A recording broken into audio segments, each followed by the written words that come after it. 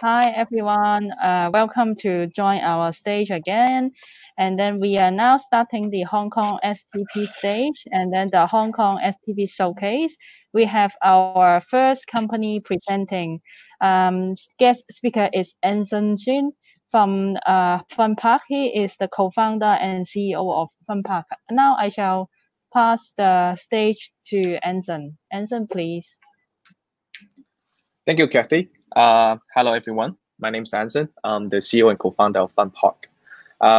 Very honored to be here to share a little bit of what we are doing and how we apply API in our process to build a product and solution that to fit the corporate clients and as well as some financial institutions.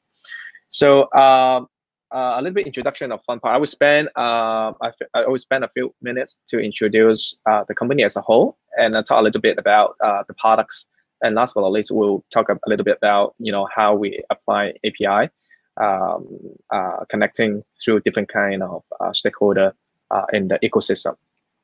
So FundPark is an online trade finance platform connecting corporates and funders. So we are a supply chain finance platform focusing on receivable finance, supply chain finance, as well as trade asset-based finance, which is also collateralize the inventory for the financing.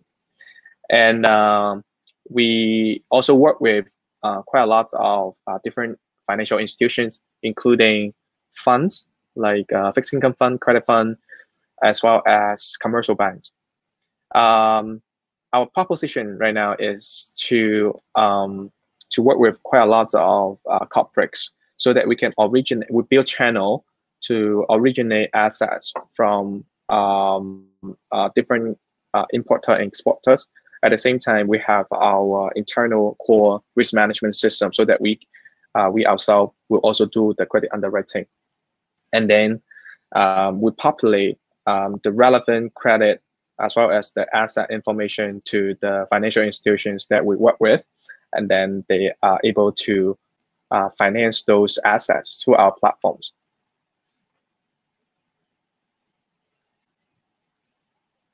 So a little bit about the market proposition on why we are doing what we are doing right now.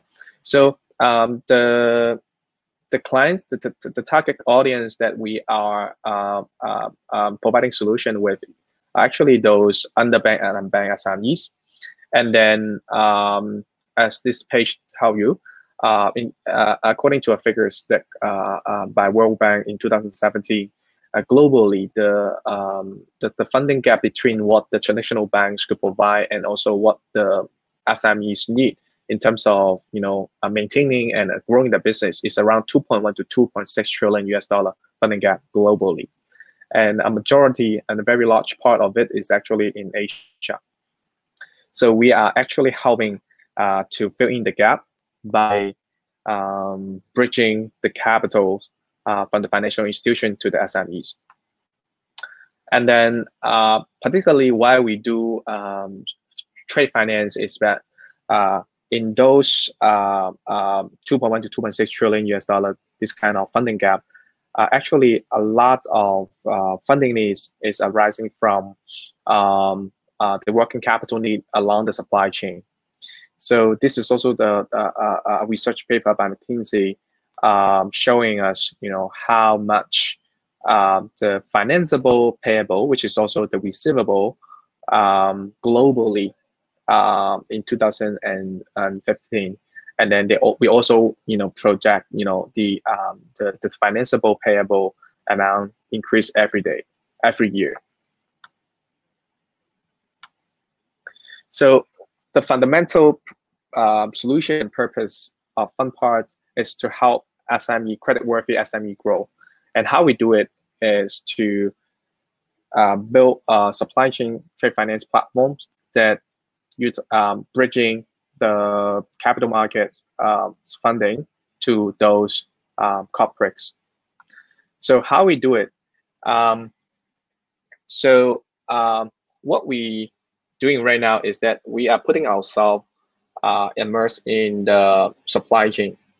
So we through our platforms, we actually connect our solution to the stakeholders in the ecosystem, including but not limited to suppliers and buyers and some service provider along the supply chain, including those logistic company and warehouse companies, as well as some payment company as well.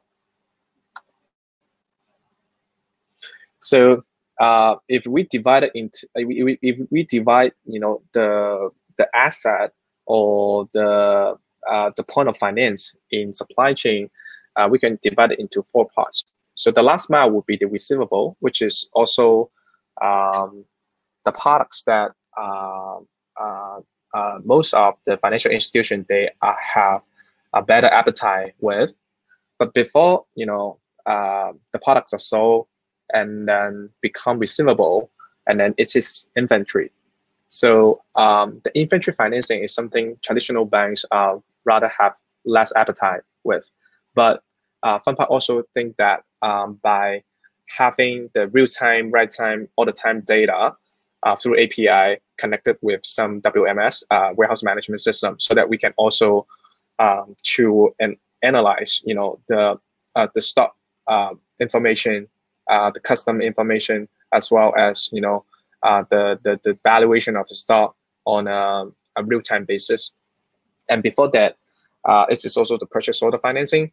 By analyzing the supply chain information, that we are able to analyze the conversion rate from purchase order to receivable, and like, for example, the dilution information, etc., so that we can also tap into the purchase order financing solution. And the most interesting part will be the projections. So based on the information that we collect along the supply chain, we can also project how much working capital they need before they actually need it. So we focus on our solution along the supply chain, as well as the 4 parts arising, the 4 key point of the financing need. So I would like to talk a little bit in detail on what kind of solution that we are providing and how we apply API connectivity with our counterparties. So the first product I would like to share a little bit about is the residual financing, or people call it invoice financing. So this product, the characteristic of the product is usually no matter it's inbound or outbound, but the channel that we build is actually focused on the suppliers. So it's a supply-centric model that the walk-in customers or the typical SMEs, usually supplier, they will walk into FundPark's platform, so that we can analyze their information with their upstream, with the buyer, and also their supplier. And then the products that we are offering is the residual financing products, so that the suppliers, they can get the cash in advance based on the receivable they have with their buyers. So for this particular products that we will analyze information, including but not limited to as part of their financial information, and the trade patterns along the supply chain, as well as getting information from the payment system. So for this particular products, we work closely with some payment company, especially for supplier in the e-commerce space, because the payment companies, by obtaining the payment track record through the payment company, we are able to analyze the more real-time sales revenue information, as well as their sales patterns projections in the future. And then in the market, there are some payment company, they are also able to offer solution that to provide a payment control with the financier through the API connectivity as well. So once the supplier get repayment from the buyers through the payment company, we will get the notification as well as we are able, to provide, based on the trigger, that we can provide instructions to the payment company for the payment control as well. And then for that, it would be part of our risk mitigation.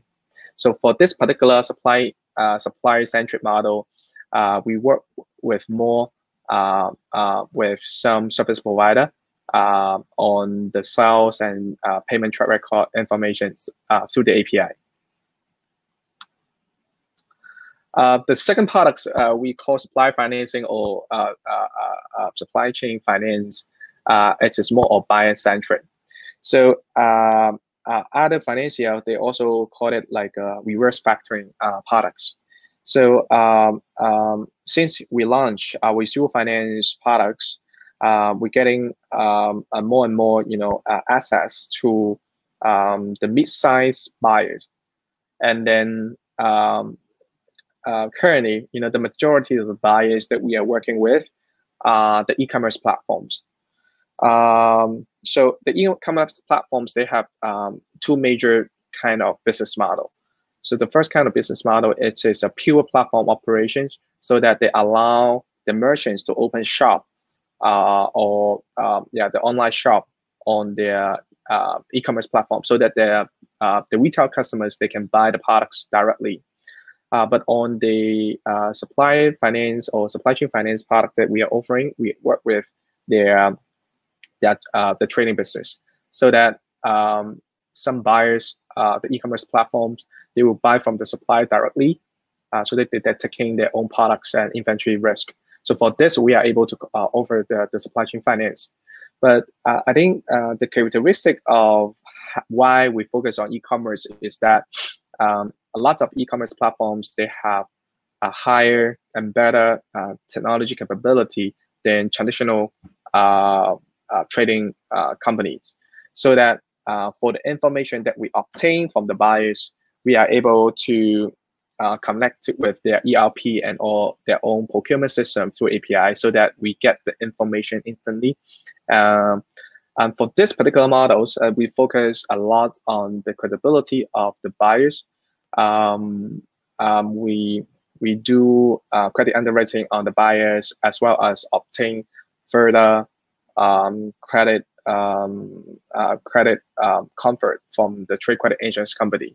But instead of relying on buyers' manual confirmation or the manual verification that could be affected by or could be manipulated by some of their staff for misbehavior, so we also set our own trigger internally, so that when the information comes in, if there is any abnormality, we can also trigger the post drawdown monitoring and also the respective actions. So all in all, I think the way that we look at the API connectivity application in supply chain is how we appreciate the digital data that originated from our stakeholders, including the supplier, the buyers, and the services provider that actually involved in the supply chain. That's pretty much that I would like to share today. So Kathy, I assume there is a Q&A section, or is there any questions from the audience like to know a little bit more about FundPark and also our solution? Yeah, I think I will wait to see if there are any questions on the floor. So everyone, if you have questions to Anson, I think you can reach out to Anson, or you can drop your questions here. And before we have our questions, maybe I have a question for Anson, if you wouldn't mind. So yeah. I know your company has very strong growth, have a very strong track record. So in terms of future development, which area you think will be the focus for your company? Thanks, Kathy. So in fact, so we are a platform operator. So we focus the growth on asset as well as the liquidity that we can obtain from the financial institutions. I actually spend quite a lot of time on how we are obtaining information with a lot of like asset originator. I mean the asset provider by having integration with the system. In fact, we also right now work with banks so that part of the information that we obtain, we can actually provide those information to the banks after we have conducted the credit underwriting and also the analysis. So this is something that I forgot to mention, that the API connectivity not only on asset side, the SME side, but also with the FIs. But getting back to your questions, Kathy, I think right now our focus, maybe after you heard of some of the sharings, you already understand that we actually focus quite a lot on the e-commerce space. There are three reasons for that. First of all, is that the market potential of e-commerce actually is very huge. Last year, in China alone, for FMCG, the GMVs, the gross merchandise value, purely in 2019 in China is around 12 trillion RMB, which is around 1.5 trillion US dollar. So it is a huge market, and we're expecting the annual growth rate is around 20 to 30% per year. This is one of the reasons why we focus on e-commerce. And the second reason is that e-commerce platform, by nature, they are a tech company as well. So their technology capability in terms of integrating with other companies is higher than the traditional companies and industry. So when we are in the process and be part of the change that the industry want to do is digitalizing supply chain, then e-commerce is by nature one of the top choice of industry that we could focus on. So that's the second reason. And last but not least is for the risk mitigation. So because of the readiness or the more availability of instant digital data that we can analyze, no matter it's just from the buyer side, on the supplier side, on the operating situation, we are able to mitigate part of the risk that we believe the traditional industry, without instant data providing, we are in a better position to mitigate those risks. So that's the three reasons that we focus on e-commerce, and this is also the direction that we are heading to as well.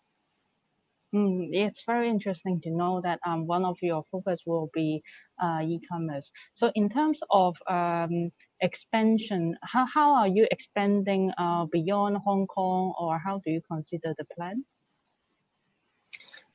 We are headquartered in Hong Kong, so we have a team of around 60 people in Hong Kong right now. So most of our team members are in Hong Kong, but we actually doing quite a lot of cross-border business, meaning that we are serving quite a lot of importer, those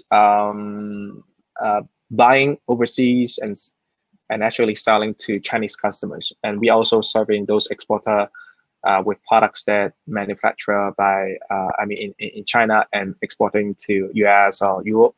So we are in a hub of, we are in the trading and financing hub, Hong Kong, but we actually serving quite a lot of